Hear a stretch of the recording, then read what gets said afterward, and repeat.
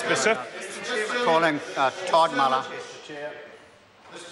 I move the question be now put. We've order. No points of order. I'm sitting down. We've had an hour 50 minutes on this debate. There's been 21 calls. There's only been 4 who have spoken against the provisions of the bill. So I'm prepared to accept a closure motion, and the committee can decide whether they accept it or not. So the point of order, Chris Hipkins. Mr Chairman, I absolutely accept your ruling. The standing orders are very specific about the form of words that a closure motion must take.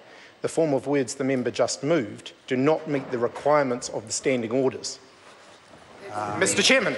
Mr Chairman. Point of order. As a point of order from Tim McIndoe. Mr Chair, I believe that may have been because of the absolute commotion and that my colleague behind me... Well, that's not a reason if the closure motion...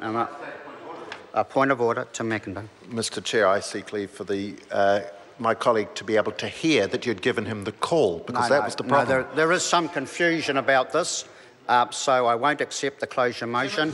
So I'm now going to call Chris Hipkins next time.